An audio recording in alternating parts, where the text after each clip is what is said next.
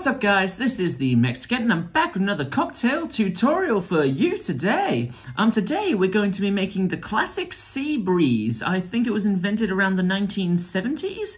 I actually did a bit of research here. From what I heard, it was Ocean Spray trying to bring back cranberry juice. So they made a cocktail around it.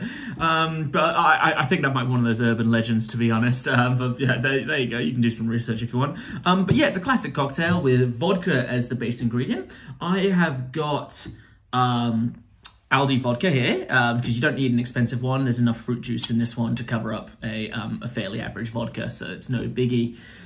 So we're going to start by adding some ice to a cocktail shaker. There we go. All right, some of the ice is actually frozen together, which makes it a bit inconvenient, but there you go. All right, one more. No, that's fine. There's plenty in there. All right, and we want 60 mils of vodka, so let's get that in there. There we go. We've got the speed pourers on there. I'm quite enjoying the old speed pourers. There's something classy about them, the way it comes out. I've been thoroughly enjoying them, so I've been putting a lot on my other liquors. So I expect a few more speed pourer videos. Next, we'll do 60 mils of the grapefruit juice. Grapefruit juice. I've got the black label here, not because I'm pretentious, but because it was one of the ones that didn't have pulp in it.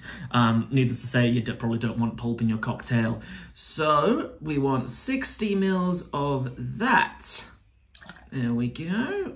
Don't forget, one of the jiggers on a Boston shaker is 30 mils, so you just need 2 of them. All right, next up, we've got the Ocean Spray cranberry juice.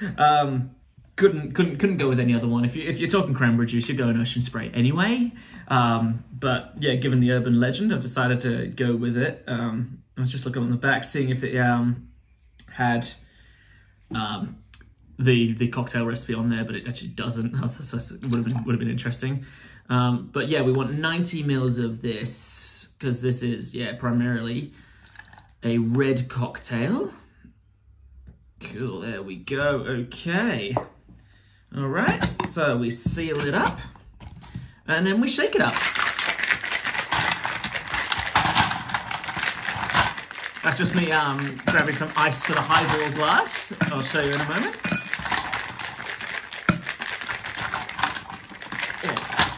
There we go. Ooh, my hand's getting a bit chilly there. It's got a lot of liquid in there, so the ice is really, I get a bit of chill. So yes, a highball glass is what we're going to be serving this in. I've seen it served in an old-fashioned style glass, like ones that are a bit taller. I think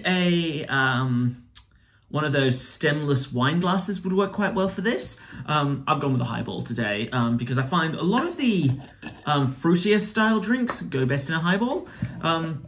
It's one of those things that you can certainly mix and match and experiment with. Similarly, if you want a more sour version of this, add more grapefruit juice and less cranberry juice. This is one of those cocktails that's almost like a base for other cocktails.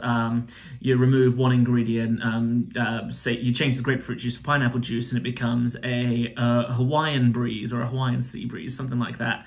Yeah, it's one of those cocktails you just swap a few things around, it becomes something another named cocktail. But yeah, so we're gonna pour it in there. There we go. And that's pretty much it. You finished topping it up.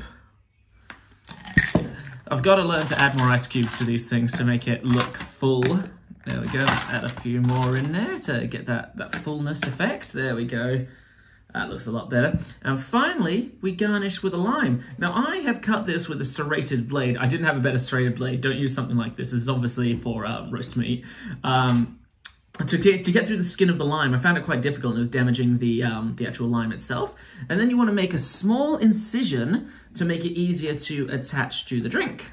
And there you go. You've got one fresh Seabreeze. Now this is a perfect summer drink. I probably should have explained to you what the flavor profile is. You may have discovered I actually quite like the fruity style drinks. But yeah, this is a real summer drink. This is the kind of thing you're going to be drinking, you know, in the backyard. Not with a barbecue, as I usually say, because it just doesn't really go with the barbecue. But yeah, it's like kick-ons at a mate's place, you know. You make a couple of these, have the friends around. It's the pool party cocktail. That's what it is. It's the pool party cocktail. So yeah, that is one Seabreeze. Yeah, let me know what you think in the comments below. If you like the content, go ahead and smash that subscribe button. If you want to watch another video, go ahead. It'll be a cocktail tutorial. Click that button right there. I'll make it another fruity one, I think. Once again, guys, this is the Mexikent signing off.